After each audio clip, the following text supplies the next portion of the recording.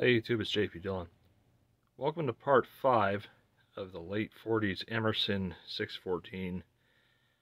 Today we're going to look at one of the remaining problems that this set still has, which is an excessive amount of gain. Just about any signal you put into it, it overloads the picture, and so you have to turn the contrast all the way down so that this doesn't happen. Then it makes it kind of a blurry, washed out picture. So we're going to take a look at the AGC circuits and see if we can't figure out a way to increase feedback to lower the gain and make this a much more watchable set. So the first thing we need to do is study the circuit and how it works so that we can better understand where to troubleshoot. Okay, so here's our IF and video section. So after the third IF, we come to the V4, which is our detector. Half of it they use as an AGC and the other half they use as the detector diode. So if we go to the next page here, and we focus on this corner. So the way that it works is you have your detector diodes, and so the first one, which is the cathode of pin 5. In fact, we have to go back up again so that we can see that pin 5 decouples to the plate of the second one, or the anode plate, same thing. Couples to the anode of the second one through this 30 picofarad capacitor, and then what happens is that output, which then goes to the second diode, also goes through this 1 meg resistor here, R17. And then what the downside of R17 does is it is a feedback line here. And so it's going through R11 and it's going through R6, what it looks like. And so that feedback is changing the bias on the IF amplifiers, the first and second video IF amplifiers. So that's your AGC loop right there. So my thought is that we're just either the 1 meg resistor has gone up stupid high in value and it's now like, 3 megs or 4 megs or something like that, or it's simply the design of the set that we need to add more feedback. But you see there, the R117 is a 1 meg, and that's on V4, which is the detector. And let's look at where V4 is on the chart. And V4 is this guy right here in the middle of the chassis. So let's take a look at the components there and see what if that 1 meg resistor has gone way up, or if it hasn't. Check the 1K resistors that are in the feedback loop to the grids. And if that's all good, then maybe just experiment somewhat and maybe up the feedback by changing the 1 meg to like, a 680K or something, and see how that goes down. And so it's really crammed in here, but this is our detector diode. This is our V4. And I'm looking for a feedback resistor, which should be on one of these guys.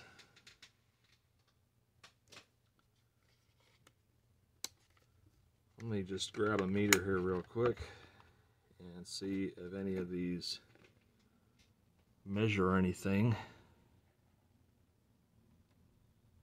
This one's to ground. 1.5K, which you can barely see there, is brown, green, red. We have a 220K.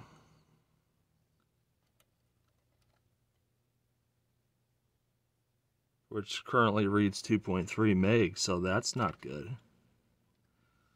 Let's see, is there any... There shouldn't be any voltage across this thing. It's been sitting forever. Yeah, there's no voltage across that. Okay, so the 220K resistor there is open. We'll have to see where that is in the circuit. And then let me just look over my shoulder here and see if that is in fact, yeah, that's the detector diode right there. That is it. It's a very different layout than what I was expecting. And so let's measure this here, which looks like a 4.7. That's at 5. And this one here, which is 100K. That's 100K. That's reading a meg. So far, this AGC circuit is just wonky, and I still haven't found the feedback resistor yet. We still need to look for the feedback resistor. Let's see what pin that was on again. So according to that, we should be seeing that 1 meg resistor on pin 7. But then there was this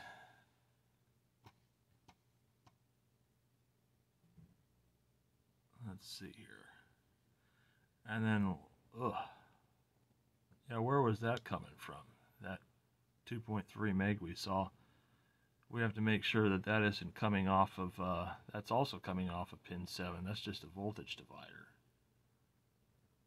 Have I even got the right tube? I mean, that's, I'm not seeing what I should be seeing there. You know, let's take a look-see. Yeah, that's the right tube. That's the 6AL5. Okay, so maybe I'm just reading these color codes wrong, because this is pin 7 here, and we have our 30 picofarad capacitor coupling to the second diode, and then we also have this what measures to be 2.3 megs. Clearly that's yellow. Maybe it's supposed to have been green, but it shows up to my eyes as yellow. But if I measure it, it's 2.2 meg. So that's correct. And then also off pin 7, we have our 1 meg, which is here. This measures just a little over a meg. So, and then that is then decoupled to ground by that 0.1 microfarad capacitor. Let's make sure that's correct. So that would be C80, so that looks okay. And then we just need to follow that 1 meg to see if it goes to the 2 1Ks on the grids of the IFs. And so coming back to this, our 1K, after being decoupled, goes down this green line here, way down to this terminal strip here. And then I see 2 1Ks there. There's one back here, and then there's one right there. So let's measure those real quick and see if those are good. So if I come up to this first 1K here, and we measure it, see that's gone way up, that's 2K. And then this other one here, I may or may not be able to get to.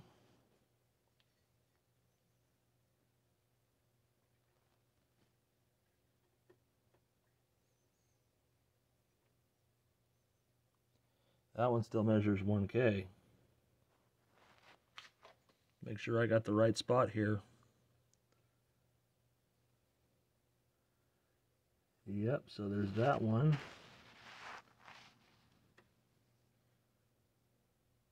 That one's 1K.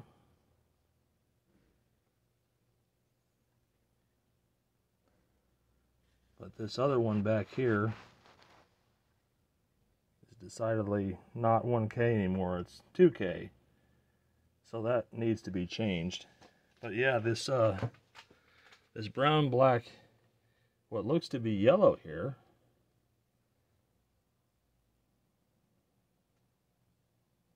that's shorting out against something. Let's make sure that's,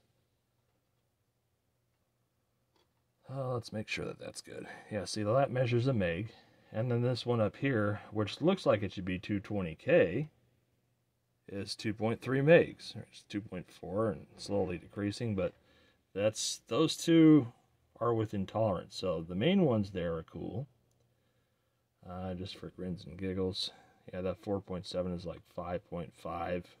So maybe that's a little high. That would be over about 20%. So that's on the cusp, but that ain't gonna make it not work right. But here are our first two IF amplifiers here. I'll check these two while I'm at it. 37 out of 33 looks good. We got a 4.7K rating 5. Bump that there. Let's see. There's another 1K. Still measures 1K. And another 1K here. Still measures 1K. So just that one resistor back there off the main bus is a little high. And let's see. 5.6 rating, 5.9. That's probably fine. So definitely going to change the 1K back here. And then I think what I may do is lower this 1 meg to, let's say, 820K. Give it a little more feedback. And then turn it on and see what our picture looks like and see if we've gotten a little bit better. Because it was just overloading like crazy. And if we can get it not to overload on a regular signal, that's really my goal here, is to just make it watchable without having to constantly fiddle with the contrast control. So that's really my goal here, is to make it so the owner doesn't have to fiddle with this thing. So let me change this guy out real quick. I'm going to have to put the camera aside because it's literally in the way of where I'm going to work. So yeah, but we'll get back to that in just a little bit. All right, so we've got our 1K replaced here. And I'm going to change out our 1 meg ohm.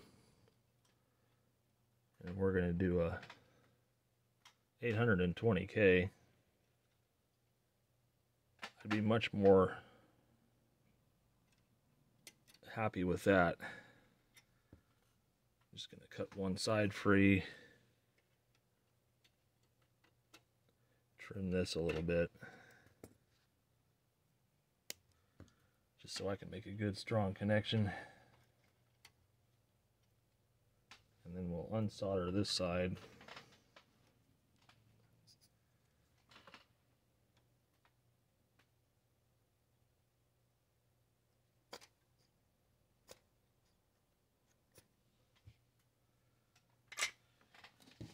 Have to get something to peel that up a little bit.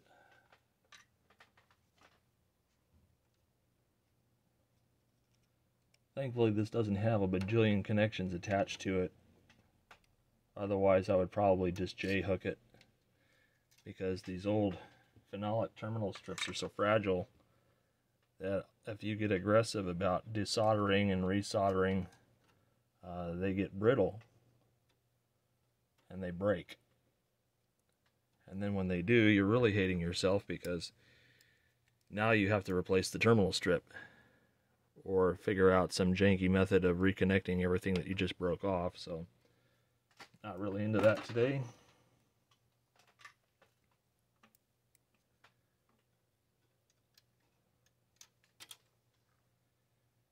And then we'll attach put some fresh solder on this first of all, get it ready.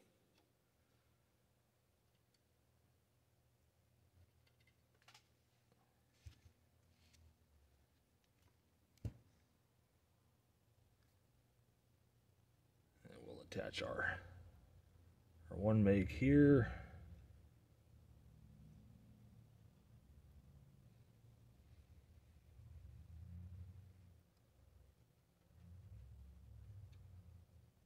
And then come up here, make a little loop so that we can feed it on here.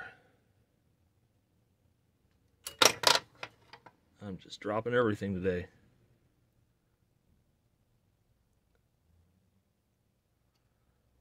Then we'll place that loop on the existing lead. Again, you want a good solid connection, and then we'll solder it up.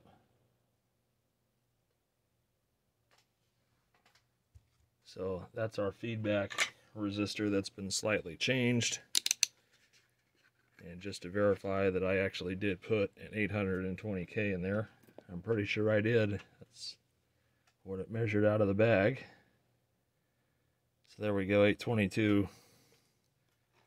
And we're going to see if the replacement 1K that was way off and the increased feedback from the lowered feedback resistor value is going to get us a better looking picture with less overloading. So let's give it a shot. Alright, everything's should be ready to go. Let's light her off and see what happens.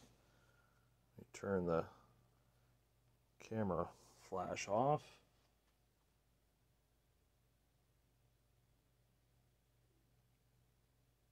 I hear high voltage.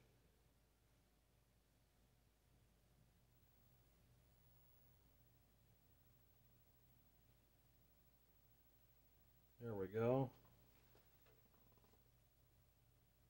That's with the contrast all the way up. Alright, so let's turn that down a bit. If you overload it, if you turn the contrast all the way up, you're going to overload it just because of the way it's driven.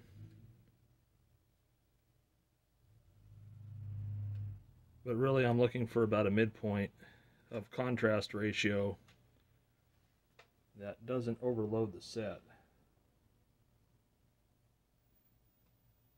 And that AFC diode definitely has to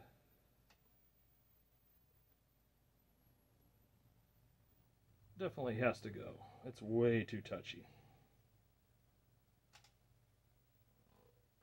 Good looking picture.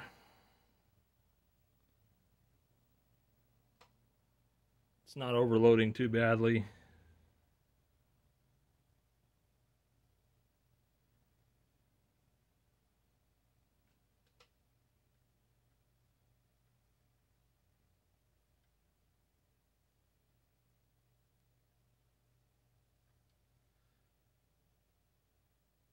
Ooh-wee, look at that.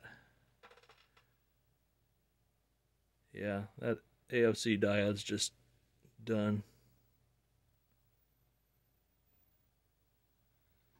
Very soft lock, very touchy.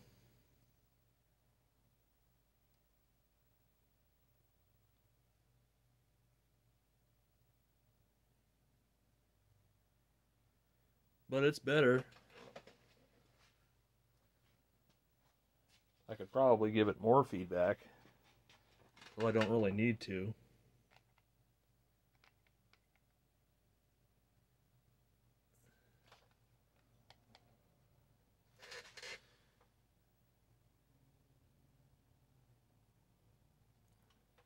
But it's got a decent looking picture on it. These will never be super bright like we're used to because these only run at about 8 kilovolts, so it's not going to be bright. Many people watch these in a dimly lit room because it just wasn't that bright. We're supposed to back off on the brightness until the retrace goes away. That's about your correct point.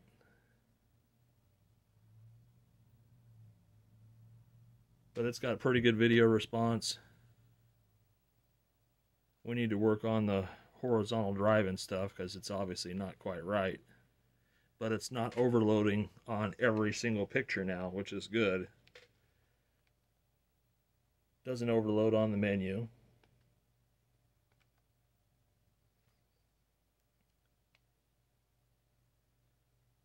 So I'm pretty happy with that.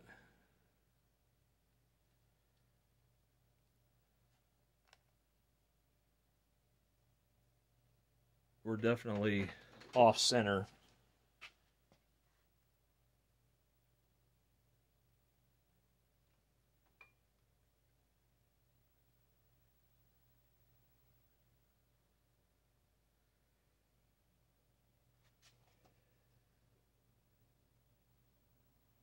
That's a lot better there. I don't want to move the ring too much because then we have problems with shadowing.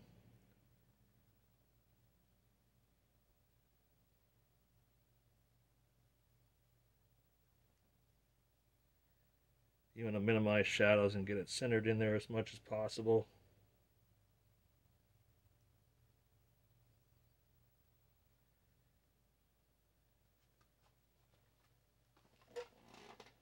So that's pretty good. That's just in the 4x3, and we can expand that a little bit.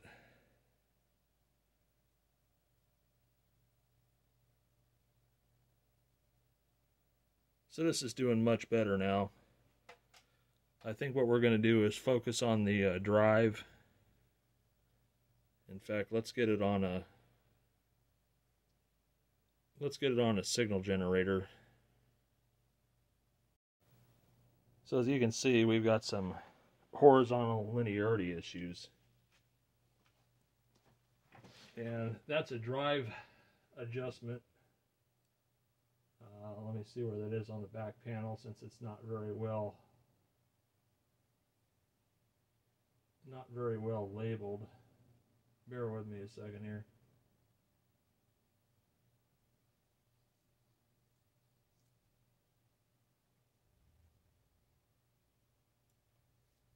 Horizontal drive is going to be right at the end here.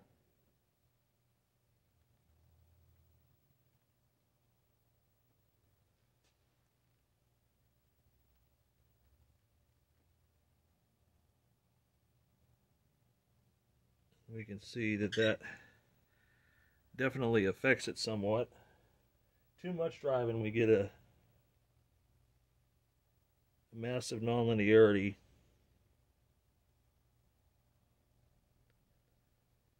And then there's a fine horizontal drive adjustment. This could be a little bit more stretched. The drive really adjusts the left side, and the horizontal linearity adjusts the right. And let's see here. It's a little bit out of focus too.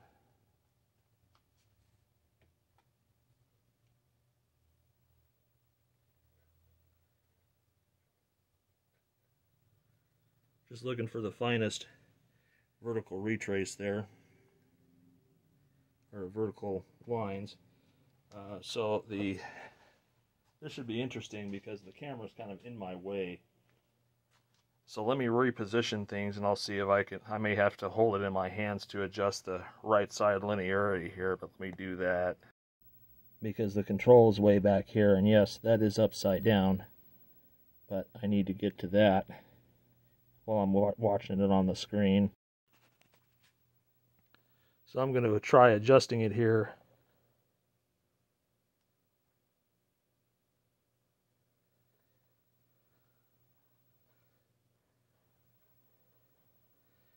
But that's not really doing much.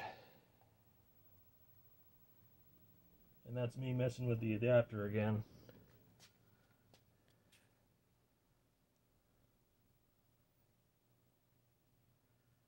Got a little bit of blooming too.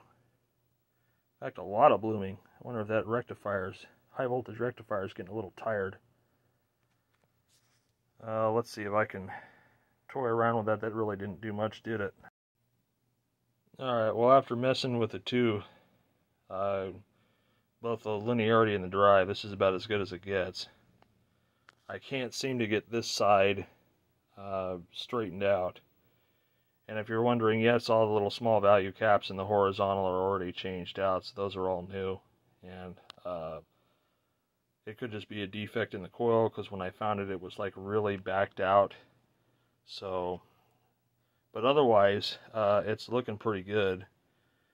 We're going to change that 6AL5 out, and then I think button this one up. I thought about changing one of the electrolytics that was still there, so I may still do that, but all of the cans are still running cool as ice, and all but like one section of one can was replaced, so maybe I'll just do that for reliability's sake. After it warms up, it's okay, but when it's cold, that 6AL5 is touching. Still, I have some pretty soft horizontal lock. It's just really kind of touchy, so I think we're going to make it a little more stable. and then we'll double check our picture again. So there's our old 6AL5, which someone's replaced already with a GE, or actually no, it's an RCA. So let's change this out to something and see if that improves our touchiness any. And on the left we have a Sylvania to install in its place. And it's definitely tight in here. So I'm not really fond of this setup, but I can see why they put it in the cage, because they don't want other people messing with the high voltage tubes. So we'll just insert all of this, hook it back up, and we'll put our cage back on.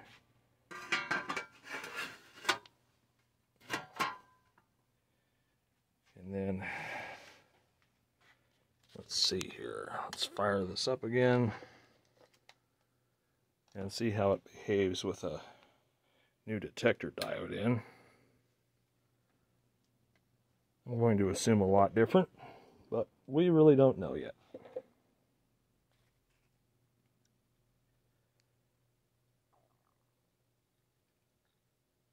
Here's our high voltage.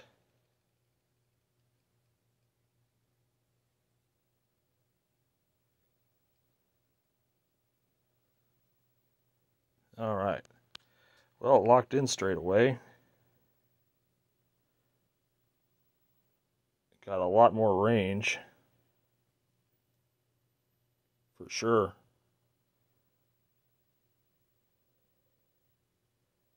Definitely a lot more stability there.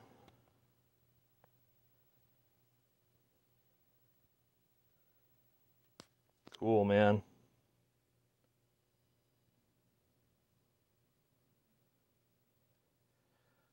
Let's switch back to regular TV and see how we're doing.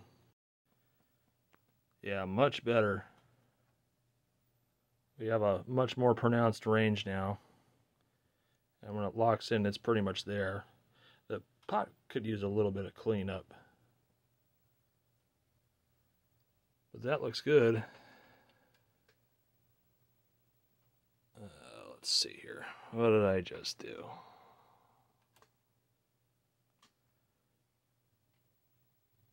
I have lost vertical. There we go.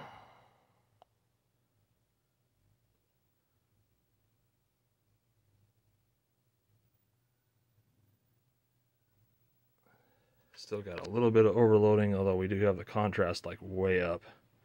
See, when you crank the contrast, it doesn't get brighter like it does on more modern sets. It's just a greater difference between light and dark, and you get overloading. So basically you want to back it off until you just start to see a noticeable difference in contrast.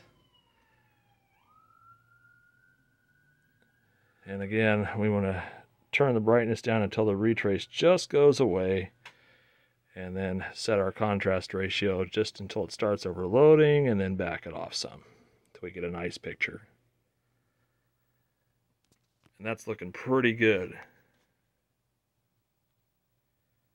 Set was built in 1949. I'm not going to expect the same performance out of one made in 1970, but it's pretty good looking. It's got decent video response. We still got a little bit of twitch there, but nothing like the old 6AL5. I think it's just going to be one of those quirks that it has.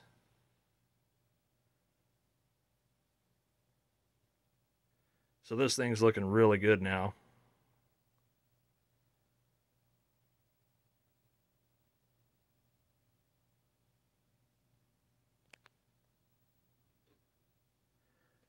It's just always got that little bit of twitch, which eventually goes away after warm-up. Jiggling any of these IF tubes doesn't really change anything. Detector tube, nope. Yeah, it's not a loose connection or a bad socket or anything. But I'm happy with how this one turned out. This one turned out really good. I didn't think it was gonna come back. This one's doing all right. So now I think it's time for some good long burn-in, and just run it for a week or so and see if it's really truly happy. And if it is, return it to its owner.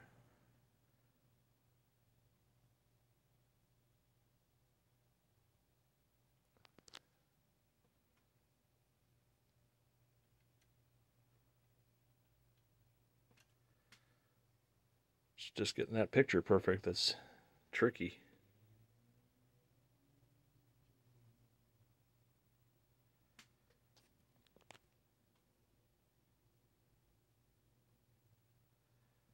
But yeah, she's looking good. So let's get it back in the cabinet and see how it looks. Alright, well here she is all back together. And I found some retaining hardware for the knobs because they were just kind of loose and sloppy. This one is a little bit, but it's on there, at least not falling off. And this one even has the back. Ooh.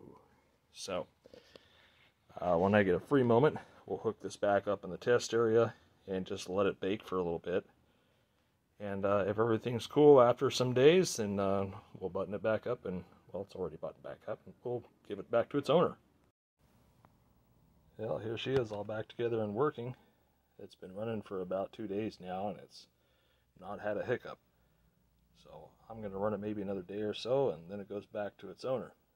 So hope you guys enjoyed this series, and thanks for watching, and more stuff to come.